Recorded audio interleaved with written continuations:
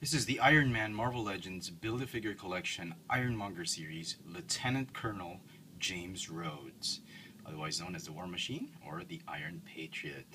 Before we begin, here's a quick look at the packaging. As you can see, it doesn't say Iron Patriot, it just says, his name, Rhodey's name, Lieutenant Colonel James Rhodes, and here is the rest of the assortment. It's interesting, they've actually put the original War Machine colors as the artwork. Is Hasbro hinting that they will do a variant? I hope they do, but I doubt it. Here is the sheet, lamp.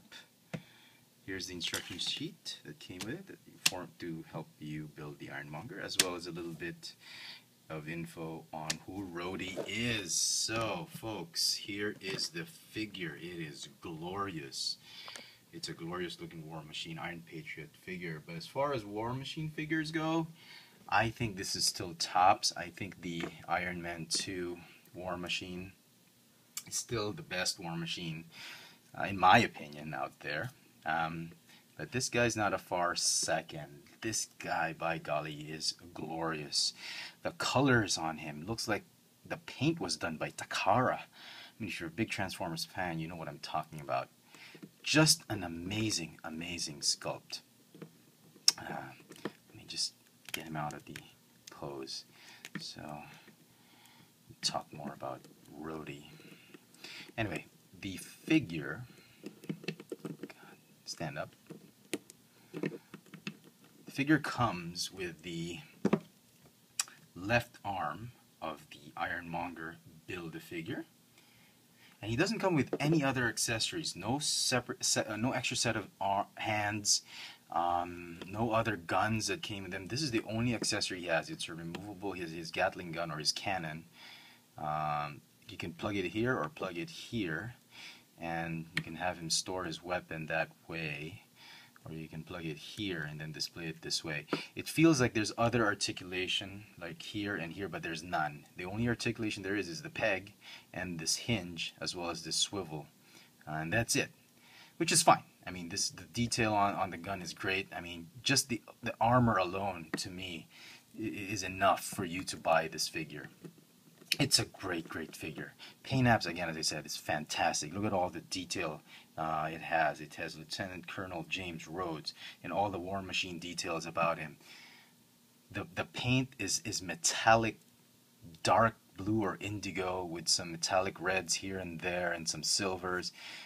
I think it's accurate. I think it's very movie accurate. After seeing the movie, I thought it was pretty accurate. Articulation on the figure, I've already talked about the gun. Head is on a ball joint, which is also on a hinge, which is great. He has a ball jointed upper torso, ball hinge shoulders, and this one moves up and down, the pads. Got a bicep swivel, double jointed elbows that ratchet, ball hinge wrists. He's got a ball hinge hip, which is actually a G.I. Joe hip, which is nice. He's got a thigh swivel, double jointed knees, which ratchet, and ball hinge ankles. Unfortunately, the ankles don't have rocker joints, which is probably my only complaint with this figure. Had they given this one rocker joints, easily a 10 out of 10 for me. But as it is, it's a great 9.5 out of 10 for me. I think they could have added more weapons to him, maybe molded more here, or added separate pieces to be attached. It is War Machine, or the Iron Patriot, in fact, and the rocker joints. But, you know, that's just me nitpicking. Overall, the figure is a phenomenal figure, and I think it is easily the best figure in this series.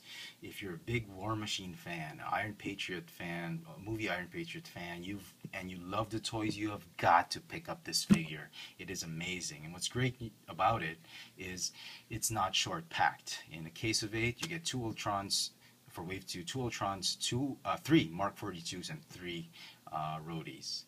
So there you go, folks. I hope you've enjoyed this video. This has been the Iron Man Marvel Legends Build-A-Figure Collection Ironmonger Series, Lieutenant Colonel James Rhodes. Thanks for watching.